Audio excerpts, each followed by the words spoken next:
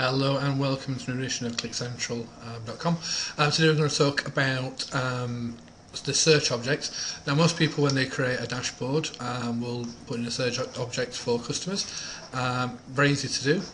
Icon at the top, search object, and they usually just straight away pop it in and then position it onto the dashboard and say, hey presto, we now have a lovely search object which you can use. Now that's fine, works well. It's worth sort of exploring the properties of the search object to see a little bit more what you can do with that.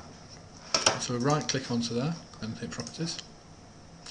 So first of all, on the general sheet, we'll look at the options here. Now we can search in all fields, or we can break out a comma separated list of fields, or we can actually select the fields that we want ourselves. It's worth mentioning the all fields option. Any fields that are set with the hide prefix command, in other words the made system fields, will not be included in any search. This is what I found most interesting though. It's actually the default search mode. It's used the default at the moment, but you've got three options. You've got your wildcard search, your fuzzy search and the normal search. Now the two that I sort of stick with is the normal search and the wildcard search. Now the normal search is more efficient, so in other words if you start typing in, it works on the principle that you know what you're searching for really, while the wildcard search is for people that perhaps don't know entirely what they're searching for but have got an idea of it. So what I do with my designs is slightly different to this. Is come across here and I've already inserted this into the dashboard. So I've got a toggle button now which will toggle between a normal search, which is actually the default when the dashboard loads, and a wildcard search, and that's done very simply just by setting variables as part of the actions. And there's actually two search boxes, one on top of the other, and again using the layout properties you can decide which one is going to be shown.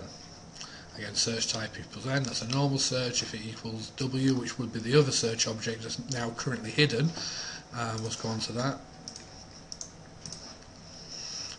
Search type w, that's obviously the hidden one, it's now visible, and we're just sort of cycling between the two.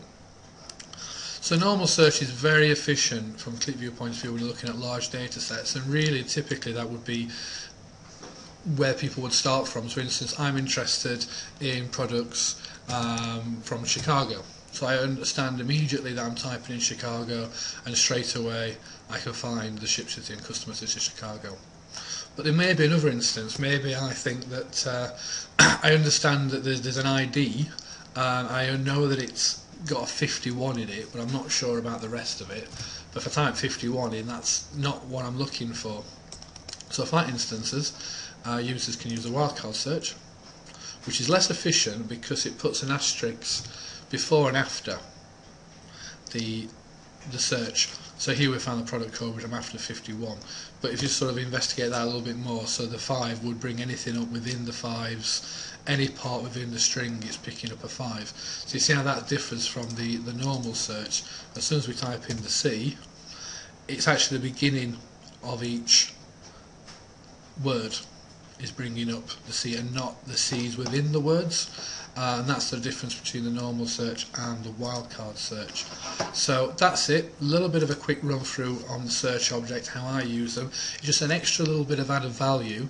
The sort of the dashboard slightly more user friendly than it would be if you were just to leave it as is. Thanks very much for watching. Again, QlikCentral.com is where my blog is.